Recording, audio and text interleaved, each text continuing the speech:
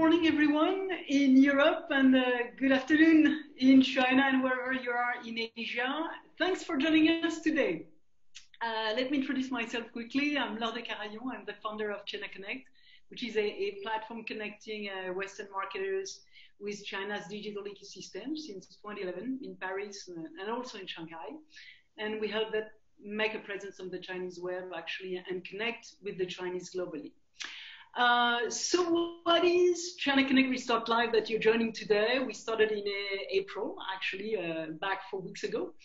The decision was actually APAC becomes the #1 worldwide economic region in 2020, as you know. And China was the first hit country by the COVID-19 and is the first to start to recover. So all in all, we felt really all the more necessary to share what experts on the ground can tell us about their experiences and plans for the future, which can be actually extremely inspiring and useful for all of us in the West. But we know that many people in China and in Asia are also watching us week on week, and thanks again.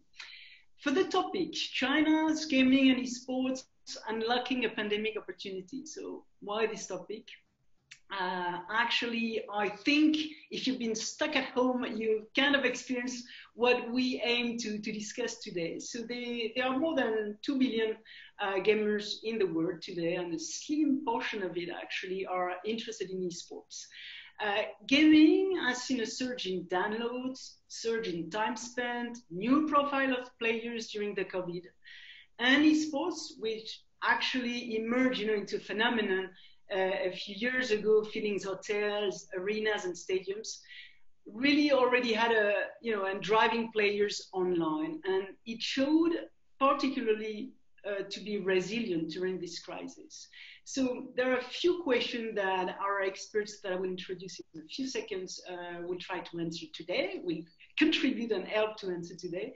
What are some of the consumer and business perspectives of the Chinese gaming and esports market versus the West also? Can esports be, in fact, the industry which is projected to account for more than $1 billion in revenue in 2020? Can this industry actually figure out a way to surge in the middle of a pandemic? And how brands can leverage actually the opportunity? So before we start, just to remind you, don't forget to ask questions at the end actually of our conversation today.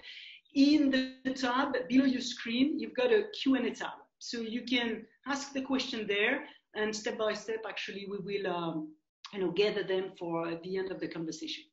So now, let me introduce our 3 guests. First, ladies first, Melody Lee from LAGARDERE Sports. So Melody is the Director of Sales and Marketing at LAGARDERE Sports China, the world's leading sports and marketing agency with a global network of local experts, dedicated actually. That's the mission of an agency, to deliver innovative solutions to clients' needs. So welcome, Melody. Thank you, Laura. Hi, everyone. It's nice to be here. Thank you. Peter WARMAN. Peter is the CEO and co-founder of NEWZOO, worldwide leader in global games, esports, and mobile market intelligence, founded in 2007, and actually established in both San Francisco, Amsterdam, and Shanghai as well, with something like 90 employees. Welcome, Peter.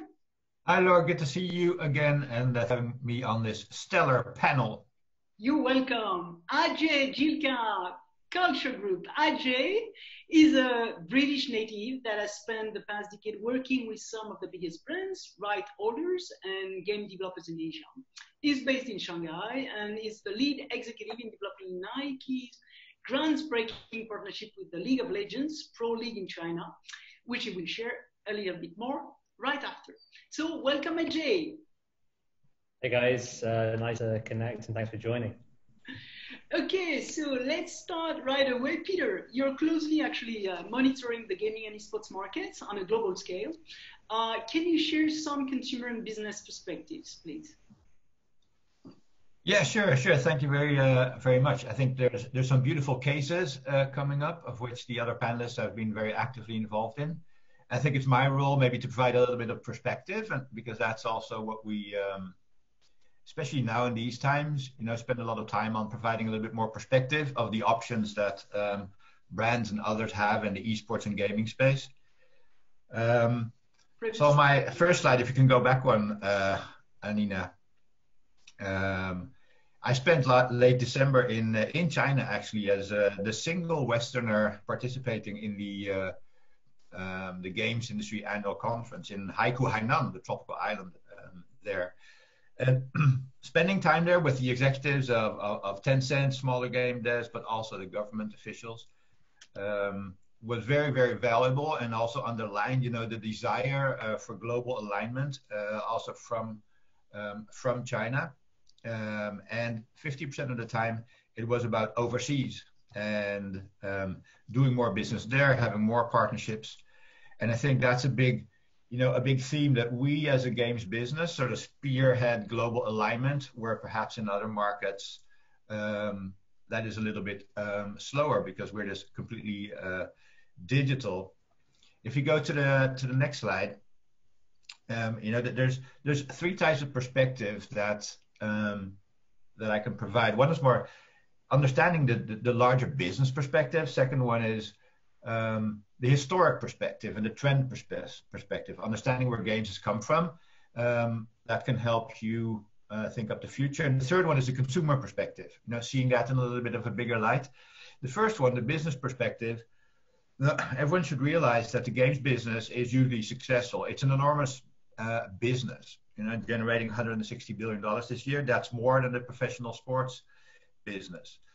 The business of esports is still relatively small, but the engagement that esports has, of close to 500 million people already watching professional gaming is enormous. But we should see that as part of the total game enthusiast ecosystem. That's almost 3 billion people. The business realized that they are successful, and they are continuing to be successful in these tough times. So what you see happen in the West is a lot of embracement of sports, of gaming, a lot of convergence of that, and often for charity, to help people get through this tough time. So like famous celebrities, tennis stars participating in a Mario tournament, something you couldn't imagine happening only weeks or months ago. And in China also, Tencent and other huge tech giants have allocated part of their profits to ship PPE, to ship masks around the world. ByteDance, Tencent. So the success from a business perspective comes with large responsibility, and I think the games companies realize that. And at the same time, there's new launches of games, Valorant, attracting tens of millions of gamers as well as viewers. That is equally successful in China as in the West. And then we see other aspects of gaming like Animal Crossing, hugely successful in the West, so popular also in the East that when something political statements are being made in the game, that draws attention of politics. It's a big responsibility to be in the games business at this moment, and I think the companies involved are realizing that and picking that up, and on a completely global scale. And on the next slide, you can see that where we used to have games being developed in China, games being developed in the West, each serving their own market, this is becoming increasingly mixed. And I think one of the perfect examples of that is that two of the most talked about popular mobile games in the West at this moment, Archero and Call of Duty Mobile, have been developed by Chinese studios. And it shows that Chinese studios and game developers actually pioneered a lot of the business models that we have migrated to in the West. So the fact that the business is now embracing Chinese studios to develop their games just accelerates the alignment of game IP popularity and business across the globe. And I think that's a very powerful thing to see. The second perspective is time. When I face big brands and tell them about gaming, on the next slide, you can see sort of the history of games. And gaming earns a lot of money, but gaming has been successful because it chases engagement. It goes after entertainment hours and engagement hours of consumers. And it has innovated itself to then monetize that in all kinds of new ways. Looking back all the way to the history when we only had consoles and there was no internet, after that, this huge leap innovations every 5 years. have enabled games to grab more time. You know, mobile, you could play anywhere suddenly. So you could spend more time playing games. Let's make all games free to play. And then ask for money afterwards. Then everybody can start playing these high-end games. Huge innovation. Then a big innovation, which is a large part of today, is people are watching a lot of videos on YouTube and on the streaming services in China. That's actually part of our core business. It's not just a marketing tool. Why not add a professional layer there, just like sports? And eSports rose up from that as the shiny top of a huge pyramid of the success of viewing of games. And my personal opinion is that the next phase is to get people to be lifetime gamers. I'm 49 years old. I don't play a lot of games anymore, but I watch a lot of games. I buy a lot of hardware. I'm a real fan of games. And I think that's the next thing that we're moving towards, and the only degree of freedom that we have to even gather more time from people. And this is happening in almost the exact same, in parallel in China as it is in the West now. And I'm excited to see that all be aligned.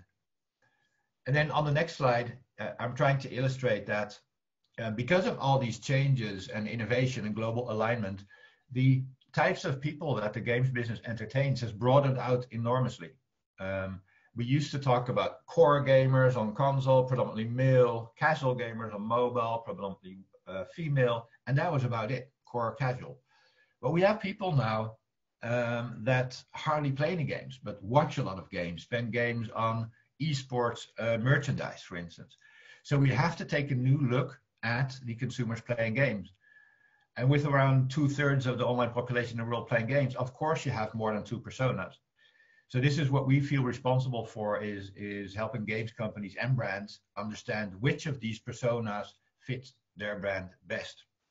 And on the next slide, you can see that how these different types of persons, they can differ even per region. China has a way longer heritage in competitive online gaming than the West actually has. And you can see that in the engravement of gaming in the Chinese culture, that they have more people that are, you could call core gamers or ultimate gamers, as we call them, for whom gaming is a real part of their daily life and what they strive for. And that's different in the West. And of course, if you look at individual game titles like a Candy Crush here at the bottom, there's a completely different person that appeals to, with a different motivation to play that game. And we're trying to bring this to brands and outsiders of games to help them understand who they will be reaching when partnering up with the different IPs available in the gaming space.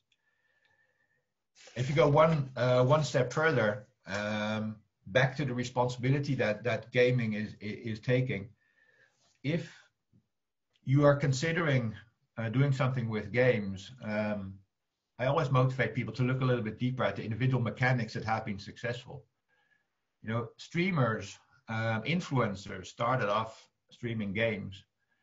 All the business models around it are about voluntary gifting. It's not surprising that charity initiatives from the streaming space and gaming space are more successful than those on TV, because the whole ecosystem and the communities there, if people trust the person organizing, are more used to contributing in little amounts of money, for instance, just practically. And you already can see mechanics accelerating into other businesses, music being an obvious example, that now Spotify allows people to contribute money to their favorite band just to help them through this crisis. And I think brands and other companies can take a deeper look at games and identify mechanics that can help them grow and maybe be different in these new times. And how brands approach it and which brands are leading, I think that's a key thing that my co-panelists are going to show with, I think, a couple of the coolest cases in the world. Back to you, Laura. Thanks very much, Peter. Thanks a lot. Melanie, well, the current situation actually has seen, obviously, plenty of sports events cancelled or at least delayed, and they've taken the money, out of live sports to invest on esports. if the opportunity actually seems clear, there's a surge in audience, like for many other business industries, but a drop in advertising. That's also the biggest surprise, but ongoing. And it seems few decision makers really truly understand the space. I mean, just Peter, helped us understand the variety and the scope of profiles of those users. But can you give us the big picture of the ecosystem in China, APAC, and also versus the West? And then I think you'll introduce the partnership that you just announced between BMW and T1. So go ahead, Melody. Sure. Thank you very much, Laura, for your question. I guess for me to answer this question, the difference between China or APAC with Western in terms of ecosystem is quite a grand question. For us at LAGARDERE Sports, given that we are a focused sports-related and eSports-related marketing agency, I would like to take on this question from a commercial perspective. And if you could please switch to the slides. So from our perspective, we would like to kind of tackle and answer Laura's question from these 5 perspectives that our viewers could see on the slides. If we see it from a commercial perspective, from the business and capital and tournament and game, literally in China and APAC, we could see this huge competition for capital, for media partners, media broadcasters, and for major sponsors to try to get into the game, even though we could see the whole esports or gaming industry is still in a kind of growing phase. While we see in the Western world, it is more mature and established. Take business as an example. If you could see on the slides, we saw that. Take Bilibili as an example in China. Bilibili was able to win the bid to become the China regional media broadcaster of League of Legends, competing against other platforms like Huya or Douyu, and the deal amount exceeded almost RMB 800 million for 3 years span. While on the other side, on the Western world, we see the whole broadcast landscape has already been settled, but we see more and more premium brands like Pringles, like SAP, like BMW, like Healthtech are trying to get into and already have a spot and a position in the esports system. A second example that you can see on the slides is capital related. Everyone knows that now we have 17 League of Legends clubs in China, and now with the last spot being competed and bidded against, which might happen next year. As far as we understand, the minimum bidding price for that last seat to have your League of Legends club to compete in China is at least 90 million RMB. But on the other hand, if you see in the Western world, a Danish esports organization called Australia Group, under this group, they have 3 esports clubs. They're already successfully being listed in the market. So you can see that the 2 markets in the East and in the West, in China and APAC perspective, capitalists are trying to get in. Major players like big live streaming platforms are trying to get in. But on the other hand, on the Western world, you see the commercialization has been pretty well established, with more and more premium brands trying to get a place in. But regardless, if you can see some numbers at the end, at the bottom of the slide, you will see even though China is still kind of climbing up the hill, but the whole economic scale of the esports market in China actually consists almost 50% of the global esports revenue. Just to for this to give you a grand picture of how, in our perspective, how China versus the Western world is positioned in this esports era.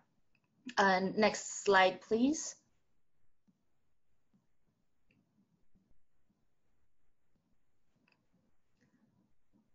Laura, back to you, please. Well, you can go ahead actually in introducing precisely, the partnership that you just announced between BMW and T1. Yes, and thank you for mentioning this announcement that we just did globally between T1 and BMW. And what we would like to share with all our viewers is actually for a premium non-endemic brand like BMW, their decision to enter the world of esports was not done at a glimpse of a time. Actually, the trust on the ambition objective to embrace the world of esports actually dated back as early as almost 3 years ago. If you can see on the slides, you will see some cool pictures from the LEC summer split final that was actually dated back in 2007. With our support, our European colleagues was able to get BMW on board for that event almost 3 years ago, and we actually helped BMW to create this digital campaign called Lane to Paris, and we actually had a very cool BMW car on site at the summer split finals for an artist to do like spray painting on the car. So with that as the foundation, as the basis, that actually paved the way for BMW to really understand the new world of esports and the huge potential the consumers and the fans of esports could bring to the brand globally. And back to you, Laura. Well, I think you can move forward, in fact, into what else did you do into this, esports related business? Yes. Actually, for us, I understand that most of viewers on the line today would like to know more about what's happening in the world, what's happening in China in terms of esports. So the examples that I'm going to share here are focused on China market and how LAGARDERE Sports China team have been doing. If you can take a look at the next slide, please. The next one as well. The next one, please. Yeah, so actually a very cool video is when BMW announced 5.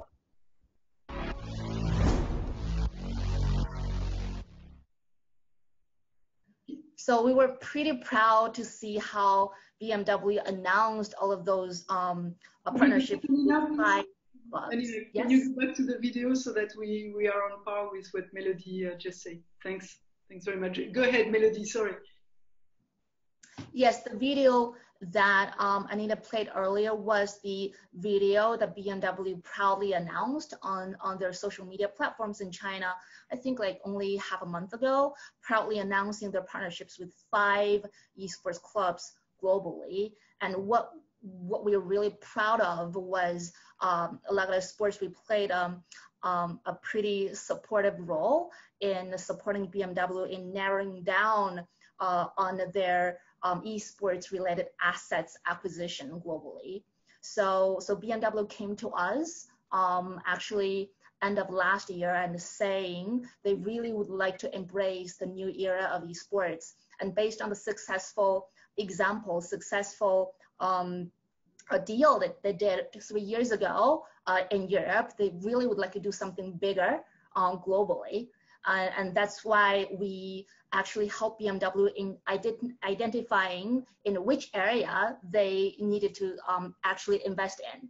So in the end, we identified 5 clubs in the end because BMW wanted to achieve, number 1, high connectivity with the esports communities globally in different markets and different regions, and number 2, the passion that that BMW could bring to all of those communities that actually are behind those 5 clubs. So the video that you saw was the announcement partnership of the video, I think half a month ago on Weibo, just to give you a glance of it. Of course. Yeah. And then, yes. Go ahead. Go ahead on precisely on some other partnership that you've been Yes. dealing with. If you can, click on the next slide. I wanted to share with you some pictures here.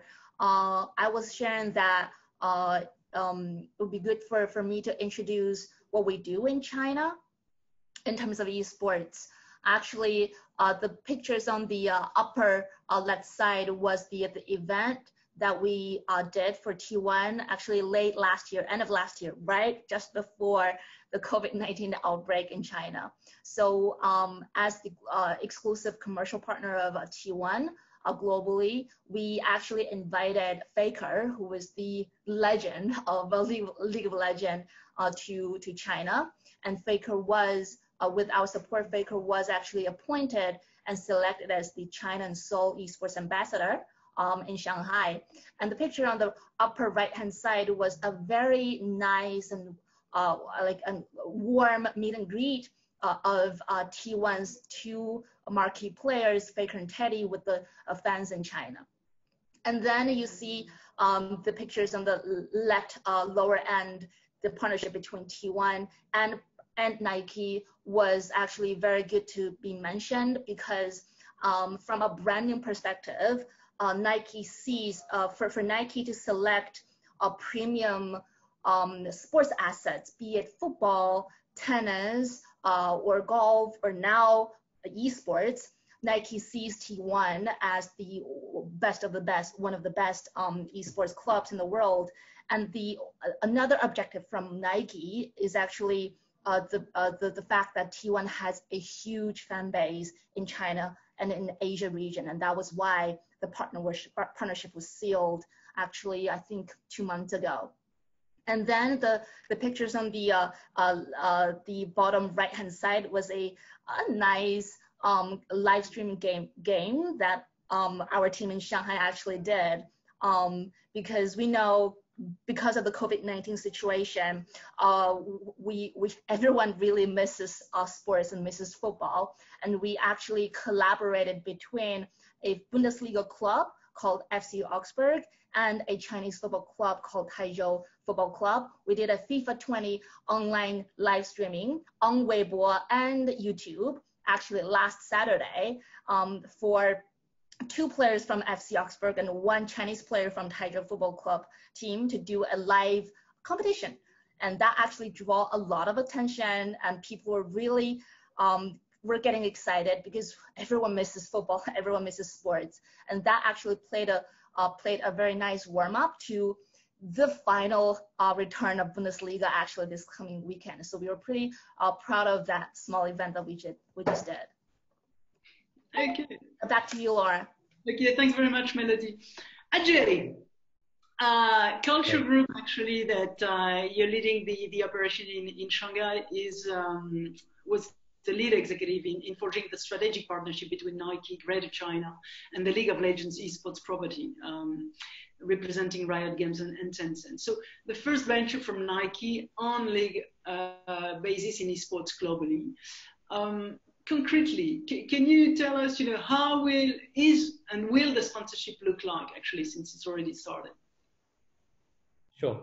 Hey guys, I know this is probably your 10th Zoom call of the day for all the viewers watching overseas, but so I'll keep it quick. Ultimately, it's the same as what you're seeing that Nike do everywhere else with their league relationship. So it's a head-to-toe relationship. So it's apparel, footwear, as well as a streetwear line. And one of the key points of it is that they're going to be celebrating the teams like they would in other leagues, like the NBA. What's kind of unique about this as well is because it's around obviously a new category for the brand and obviously for traditional sports, so inherently digital in nature. So there's aspects of it that you wouldn't necessarily find within traditional sports, such as digital currencies, goods, as well as live stream in-game experiences, which we'll talk a little bit about later. But ultimately, it's around storytelling around the athletes. So that's really encompasses what we worked around with the swoosh with our client Riot Games. So if you're looking at the slide right now, Peter talked about Valorant, and we've obviously talked about Animal Crossing. There's lots of different games out there. Our client Riot Games, they've released a lot of new titles specifically on mobile at the moment. But the game we're talking about really is around League of Legends. So it's the most played video game in the world. It's a PC game, and this is really the genesis of the journey. And then the next slide, if we go to that, Amina, was really the start of our journey, which my personal journey with going into this universe of League and what this means as a culture in China. And this started at the Bird's Nest Stadium in 2017. So 3 years ago, before we're seeing the massive trend that we've outlined earlier on in the presentation. And this was more than 60,000 people gathering to witness a milestone in not only League of Legends history, but also China sports. So it's the biggest attendance since Usain Bolt won gold in Beijing Olympics in 2008. And the figures really speak for themselves. And obviously we're seeing an upward trend. And this is really when we started the journey with Riot and Tencent. So the next slide, as we go on to it, we're talking really about the property. Melody talked about like the League franchise, and at the time there were only 14 teams. It was the League of Legends Pro League is effectively like the EPL or the NBA, in the sense that it's a franchising system with a home and away structure. There's 14 teams. There's more than 140 athletes. It's split up into a season, so spring split and the summer split. And this was really the property that we were working with the guys at Riot at the time. So we'll go on to the next slide. We'll give you a little bit more about the background to the brief and what were the objectives. So at that time in 2017, LOL was the leading esports title in China, but it needed to develop that brand heat and mass popularity despite its market position. Dota 2 is obviously another key, a popular title in the market, but as a brand itself, it needed to develop that brand heat. And it had the league and our clients had three objectives in mind. To develop Main Street cultural relevance across all cohorts, specifically the youth segment, drive incremental revenue for all LPL teams. So as a league, you would then distribute the revenue across the different teams as you would do in other leagues. And then a first of its kind partnership with a global sportswear brand. No other esports leagues have ever gone about doing this. And this was really the brief that was presented to us. So we'll unpack a little bit more about what we learned about in the market before we built this proposition. So in the next slide, we'll talk about what we learned from the market. And there were really key three insights. If we go to the next slide, the three key insights were that the league itself really exhibited a lot of characteristics that were similar to other global sporting leagues, but it did not have any merchandising elements such as the NBA or even domestic sports properties like the China Basketball Association and their association with Li Ning, the Chinese Super League, and obviously Nike owning that category. So that was one key insight that we found. And obviously in our market insights, we went to lots of different esports events. We noticed, we talked to consumers, we talked to fans, and we noticed that at the nexus of esports and the spectatorship, there was an emergence of streetwear culture in China, which we're obviously seeing right now, and a lot of brands going into that category. And the third insight was that the teams, 14 teams, had rabid fan base that was sourcing their own merchandise, where they weren't necessarily going to outlets to purchase it, like the t-shirt I'm wearing right now, but they're actually going on Taobao and online platforms to source that and express their fandom.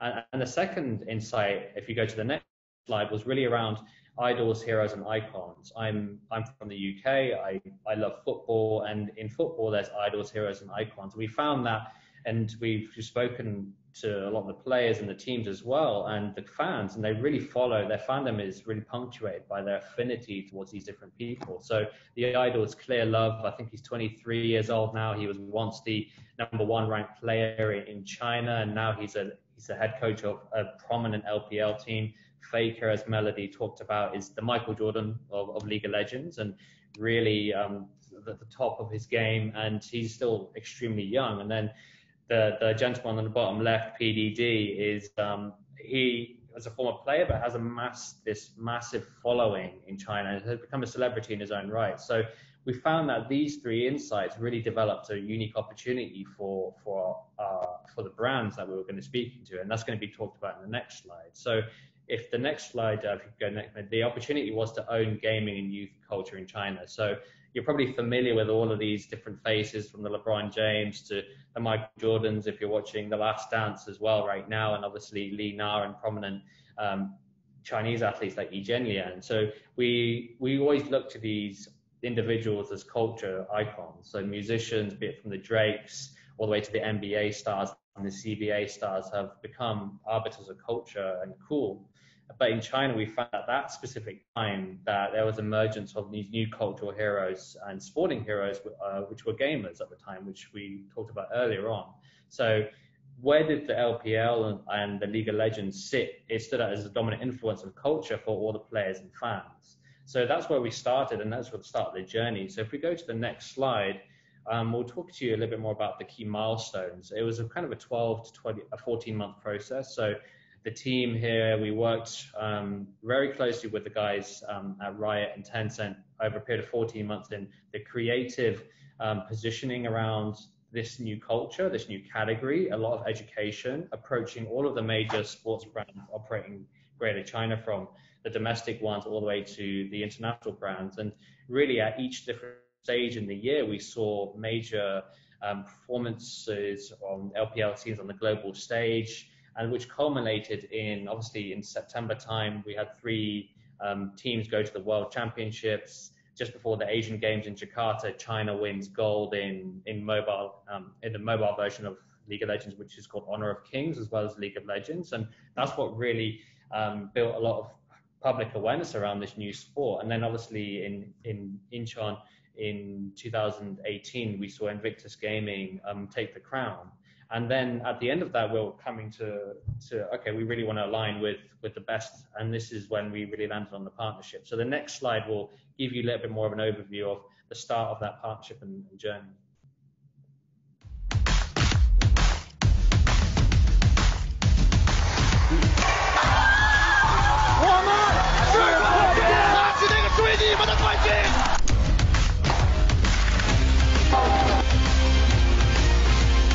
LPL 和耐克正式建立长期战略合作伙伴关系。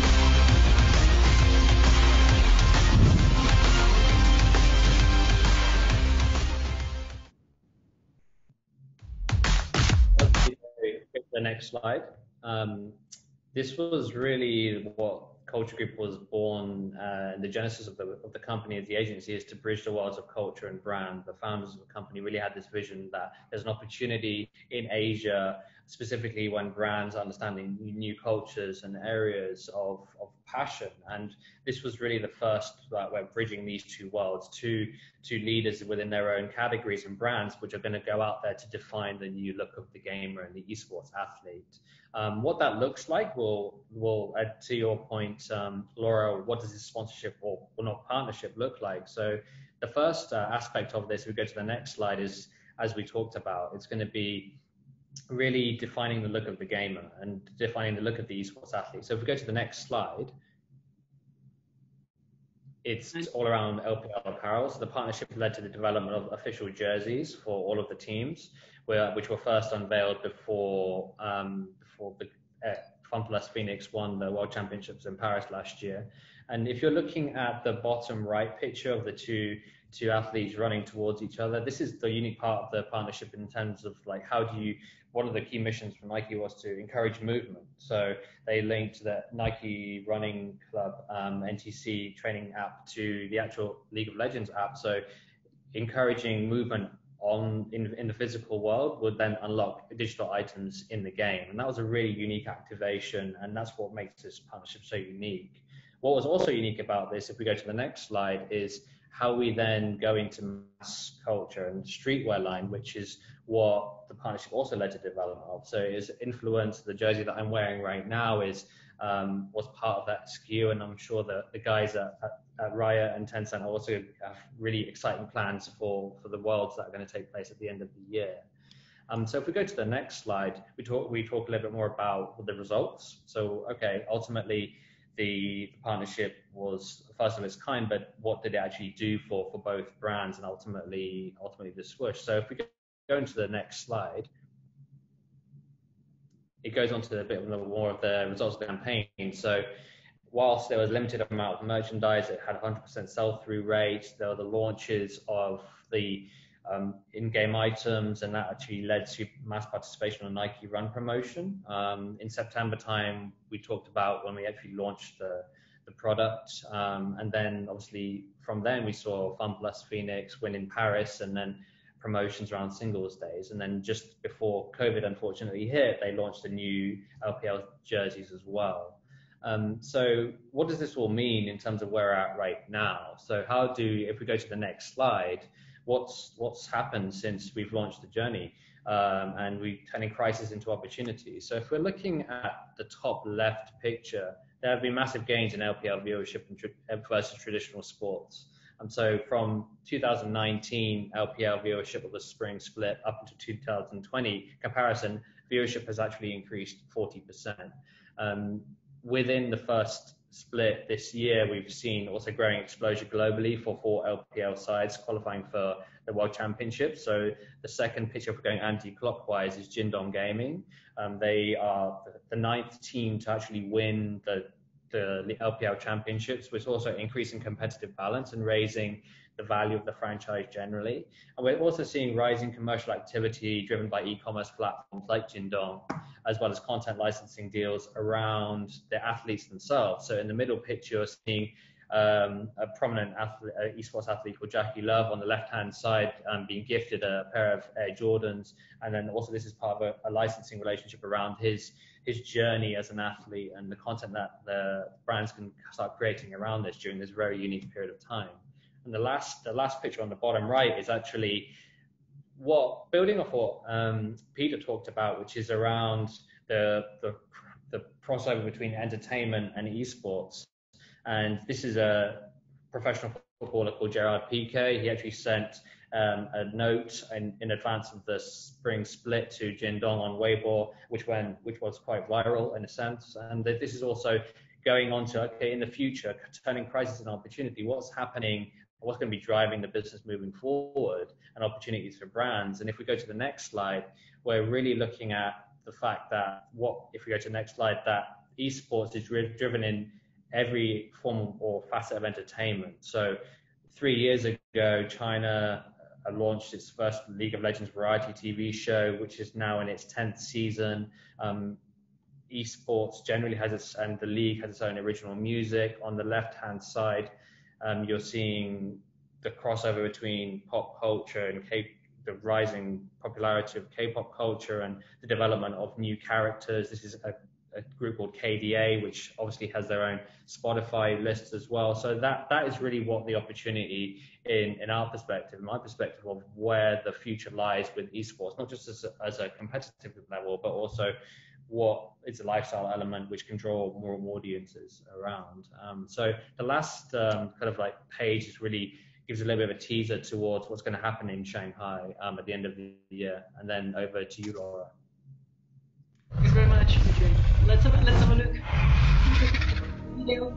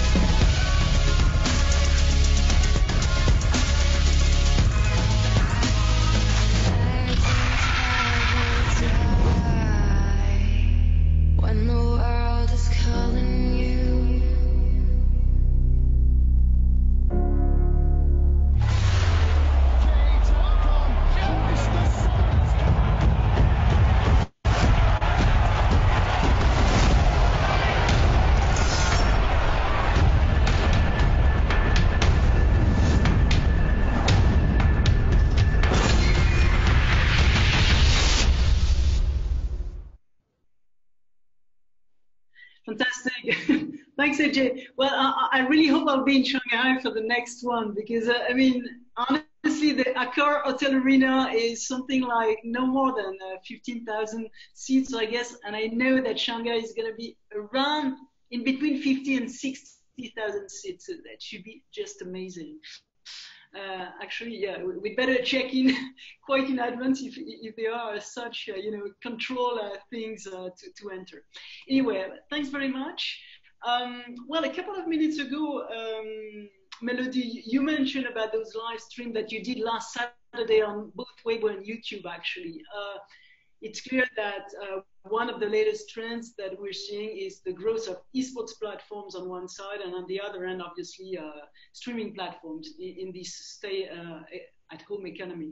Melody, how with this T1, BMW partnership and beyond, actually, I would say any kind of partnership, we leverage this live stream, which is not a hype tool anymore, I would say, and I think the COVID has shown how much it did expand across the industries, etc. But what is it?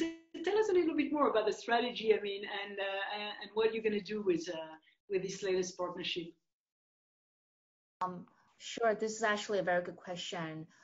Ever since the announcement, or ever since the the contracting process with BMW, we've been in very frequent discussion with BMW colleagues on how to support them to maximize all of their rights with T1. And a lot of rights were designed in a very bespoke and customized way with the aim to really support BMW achieving their goals in terms of marketing goals, reaching out to more young generations that have different content consumption behaviors. And everyone, if you can see the bracket on the slides, actually these are a very rough and high level summary of our discussions with BMW, because for BMW, they would like to embrace the online communities, and we were discussing with them to divide their target groups to fans and consumers who pay attention to comprehensive social media platforms like Weibo and WeChat, and also those streaming media platforms in China like Bilibili, like Douyu, and also a very vertical esports and sports community like Hupu, and also like Dongchedi, very auto-focused mobile applications. Just with this as an example, but with our discussion with BMW, like one major topic that we always come back with is that yes, we are now kind of enduring this global pandemic, the COVID-19, and people usually say that actually every aspect of our life has been changed and will continue to change after the COVID-19 period. And what we suggested or advised BMW to keep it in mind is, with all the activation of their rights with T1, they need to keep in mind on how to really design and create content of BMW in association with T1 to cater to what those fans or consumers consumption behavior or their interest points across all of these platforms.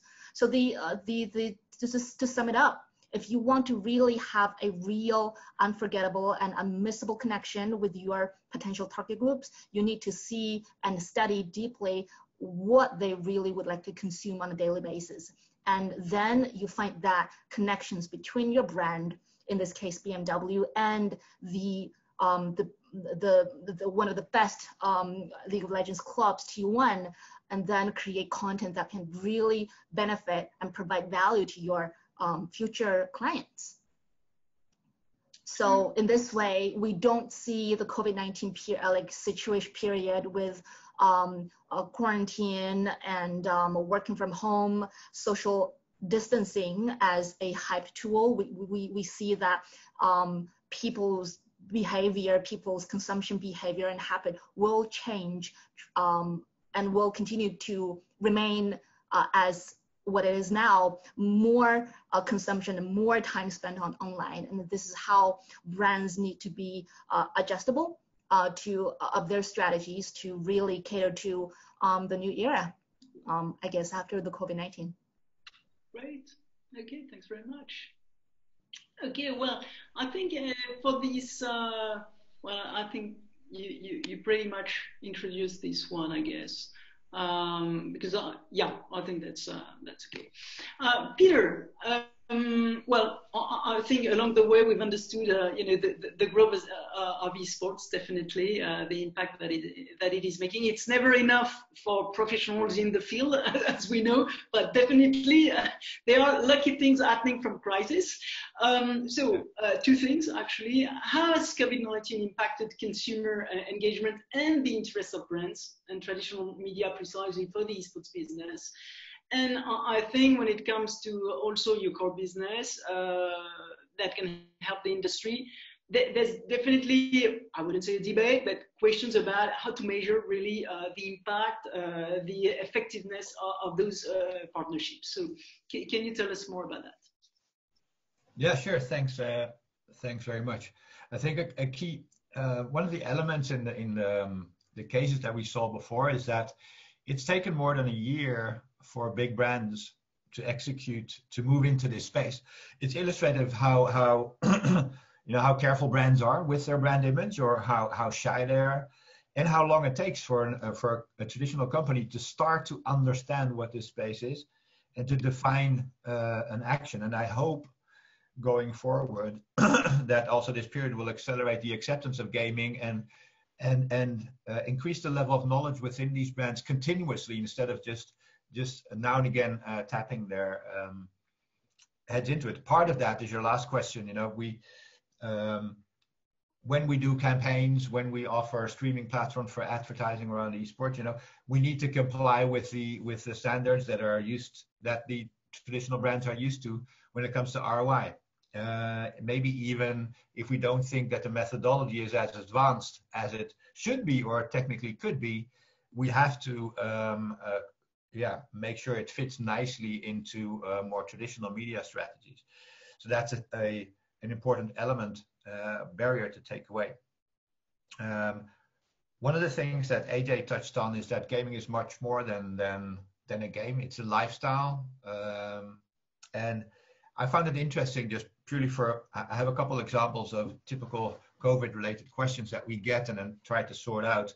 One of the main motivations we found out for people to spend more time playing games, or even start playing again after they stopped, is time. We get that. You have more time in your hands, so that's one of it, but to socialize. And I think you know, a game like Fortnite, but actually all the competitive games as well, they are a starting point for going online for a whole generation.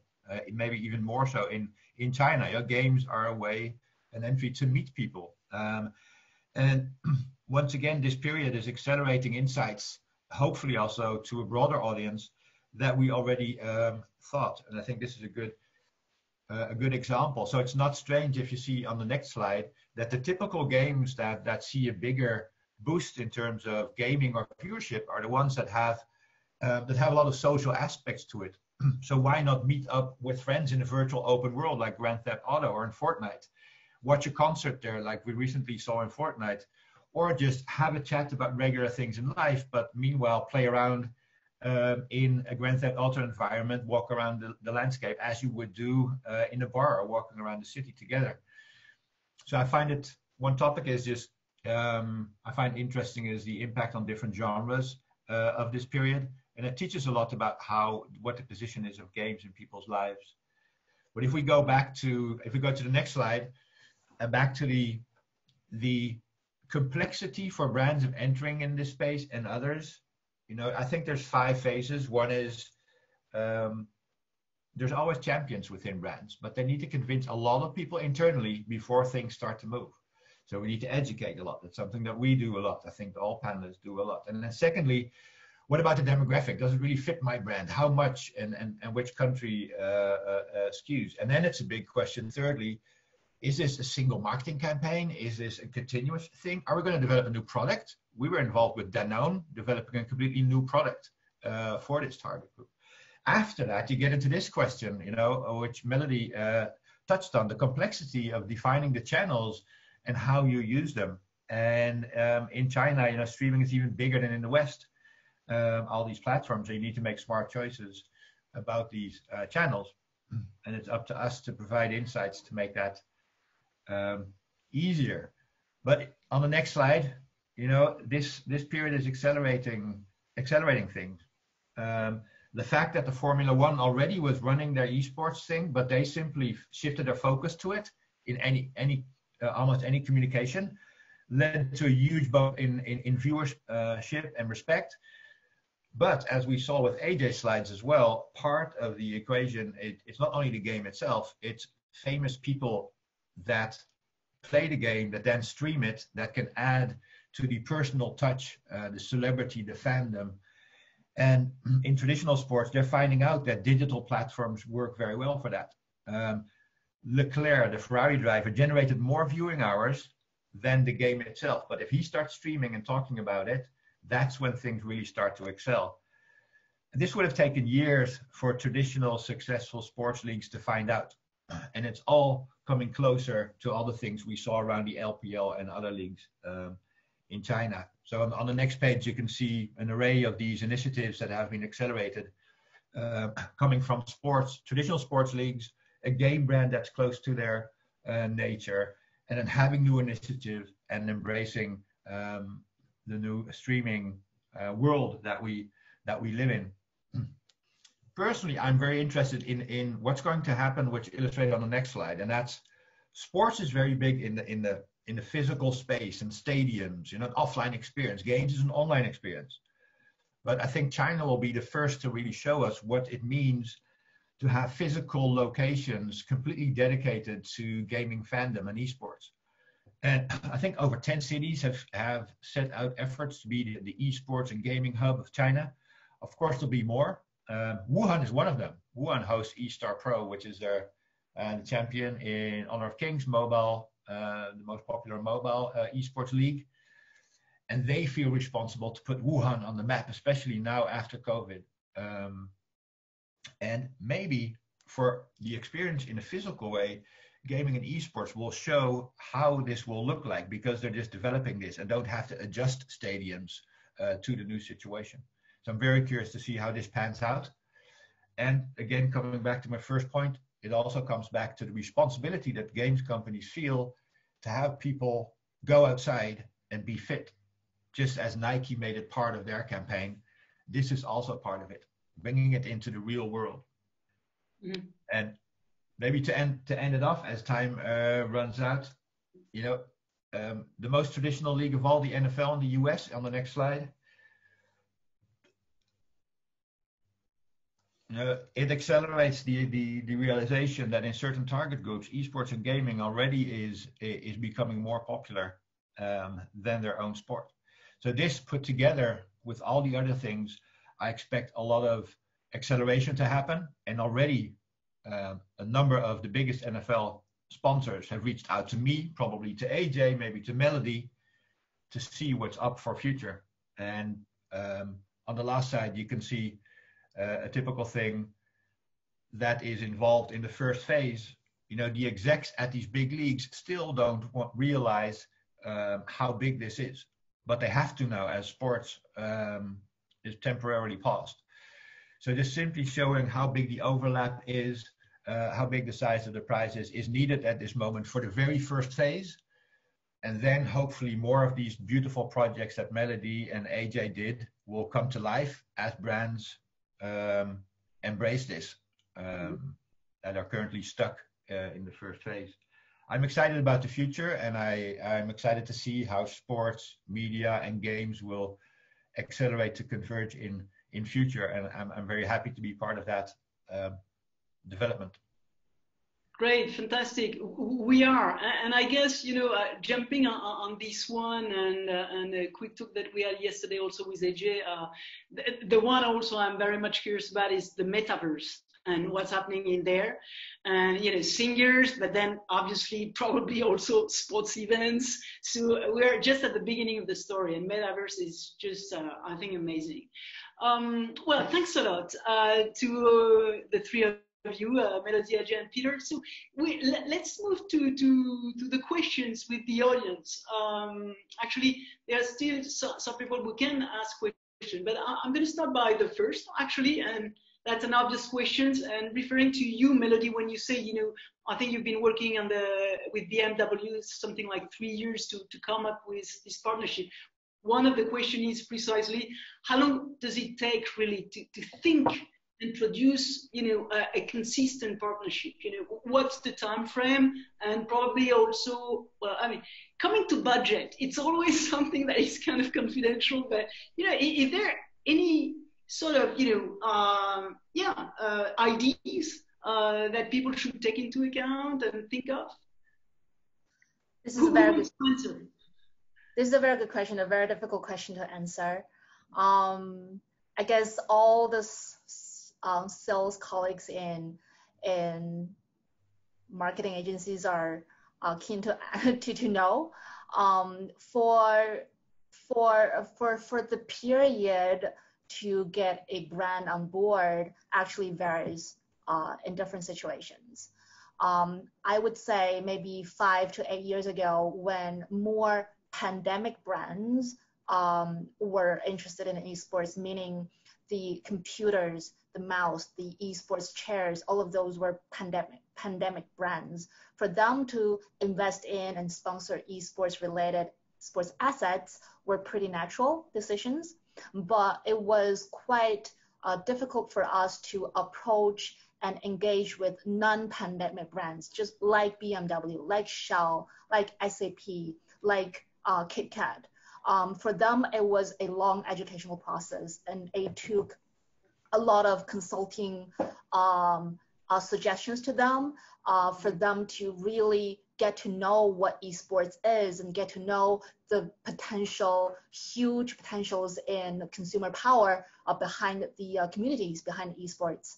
And to answer this question in a very specific way, for T1 and BMW, I'm not obliged to share more details, but there were a lot of bespoke and customized rights designed specifically for BMW, and that took a long time. I would say for BMW, it was a 3-year journey for them to get a taste of what esports like, starting from 3 years ago, back in 2017. And based on that successful partnerships, we were able to share with them the potentials in embracing more in esports starting, I guess, 8 months ago. And that was a very singular case. But then for other brands, partnerships with other esports clubs, it varies very differently. I would just, say that. Thanks very much, Melody. I think you answered actually another question, which was, and obviously it's the negative, but somehow is there a sort of, I wouldn't say SaaS platform, but is there a way to customize this working process precisely to come up with the requirements to go through and reach a certain type of partnership? Are there particular steps that are today mandatory, but I guess you answered, and it's really based on a one-to-one approach, specific problematics, etc. Yeah. I wouldn't say there are, for sure there were going to be very, certain steps for if we put it in a very simple way, for a salesperson to start knocking on the door to brands. But in the world of business, we're dealing with people on a daily basis. The brands that we're reaching out to are represented by people, and also the sports IP, the T1, all other esports organizations like Peter and Ajay mentioned, they were all comprised of people. So everyone has their different characteristics and different way of approaches of presenting the opportunity. So it really varies. I would love to know an automized approach in the sales world, but AI will help us somehow, somewhere. Okay, thank you, Melody. Ajay, I think maybe something that is valid for the both of you, but Ajay, the hurdles, the main obstacles in bringing brands and game developers together. I mean, is there a way to say the top 3 main hurdles that you're facing or that you have to deal with to achieve those kind of partnerships? Yeah, I think Peter really articulated it. I guess if you're looking at a process, and I think everything starts with when I'm speaking to clients, when I'm speaking to potential clients with the teams that we have across Asia, it's okay. Can you get us into esports? How do we navigate the esports landscape? And I think that's really the process. And I think simplifying what this landscape is, and I think just defining that esports is just a competitive side of playing casual games, and then understanding that then you go on the next, okay, great. If I'm playing Candy Crush, if I'm playing Animal Crossing for 4 hours a day with my family, that's not necessarily considered an esport. So, okay, where's the position for your brand around that? But also, ultimately, how do you navigate that ecosystem? So I think what brands need to understand that is if you're at the first stage of that process of navigating that ecosystem, there's only a few people and organizations that actually make money out of games, and those are the people that own the IP and develop the games themselves. When you're talking about in the traditional world of sponsorships or partnerships, where a lot of the traditional sports leagues have been making a lot of their money through broadcasting and licensing, all that stage is where I would say bracket competitive esport or competitive video game or esports. That is kind of like a drop in the ocean of just revenue being generated. And there's not actually a lot of sophisticated ways to market through that platform, because the developers themselves and the owners of the IP don't necessarily know how to work with brands. And the brands, again, they don't know how to navigate that ecosystem. So hence why there's a massive opportunity in the market for one, the education element, but also to develop your own niche. So I think once you really have, again, to what Peter said, you have an internal champion, whether that's the CEO, whether that's the CMO, to say, you know what, we need to go out and own this space, and we need to do it for the long term as opposed to on a campaign basis. That's when you can become a lot more entrepreneurial with these different partners in the ecosystem. And I think one of the main hurdles is the fact of transparency in the market, because there isn't necessarily a marketplace to see what there is available, all the way from a tournament, all the way from new IP coming into the market, specifically with new video games, new mobile titles from different developers, all the way through to the guys who are content creators, guys who have their own communities or micro communities in different markets, which are important for regional brands. So I think having transparency for, if you're, again, brand, if you're an IP holder, to see, okay, great, I have a specific problem that can be solved through a potential partner. I think that is what is lacking globally and not just necessarily unique to Asia. And I think those are the key hurdles that we tend to encounter. But again, those are massive opportunities, because we don't necessarily see people playing in that space from an advisory point of view. Okay, I think one last question. Actually, I guess every one of you can answer it, and I think the momentum is great for that. There's always been a gender issue and gap regarding as much the players and the audience when it comes to esports, and I remember that with attending the League of Legends, etc. And now that we have also luxury groups coming into the field, I think that's a good question. How do you see this evolve? I guess, Peter, you've got the data, and you two, Melody and Ajay, probably also have this concern. How much do we target women? How many are they to watch and play? Go ahead. Ajay first, or we should watch out that, gamers themselves don't maybe really see this as a thing, because first of all, there's a lot more, there's 50% of the gamers in the world are ladies. It's exactly 50%. So when we talk about this, it's about perhaps the people that go to stadiums to see highly competitive shooting games skew more male, but even then you would be surprised that a quarter of that core group is female. So we should watch out to create too much of a black and white picture here, and also to respect gamers, because there's already so many female gamers. We don't have, indeed, a female professional league, which only after 50 years of existence has started a couple of years ago for the NBA, and hopefully it won't take us as many years as that. But yeah, we have to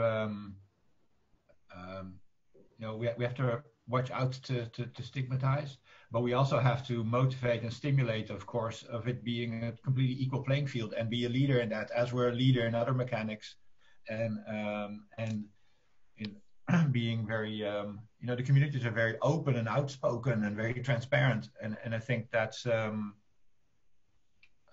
we should let the community lead us in how we can help them have equal opportunities. It's a difficult question, but we shouldn't over stress it or overact, I think. But maybe the other people have something smarter to say. Perfect. Anything you want to add, Ajay or Melody? That's okay. I think from my perspective of just going to competitions and going to events, and depending on the title, it really depends on the audience. So I go to Honor of Kings or Wang Zhongyao event in Shanghai. I would say it's 70%, 30% skewed towards females. If I go to a Dota 2 like TI last year, it's probably 80% guys who probably play it in college. And I think the reasons why people follow a specific game, again, it is really related to, do I play it, or am I attracted to the culture around that specific game?